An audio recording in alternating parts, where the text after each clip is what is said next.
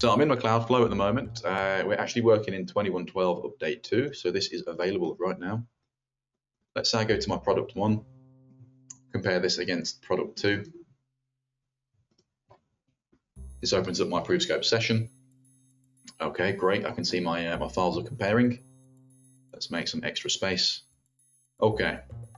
And if I just fit to view and I come down to my second page, straight away we can actually see, okay, my gloss varnish of the monster on the front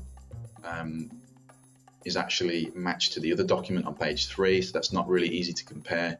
And same again for my matte varnish as well. But I want to compare these for accuracy or for being whether they're identical or not. I can't really do that. And especially if I put my delta on, it's flagging a lot of false positives. So an answer is, I can quite easily come to any document I'm looking at. So we'll just start off with the first document, product 1. Enter a completely vanilla blank session. I open up my gallery mode. I can add additional files.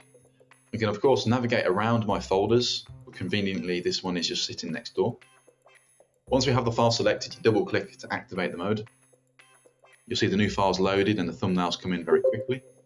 And from here, I can click on the two pages that I want to compare. So I'm going to start with A, and then B, and then I can enter my difference mode. And when I come into this, we can now see the only difference that's been highlighted between these two sessions is the cutter on the front of pack, which follows the mouth of the monster. So that follows the design, which you would expect to be different.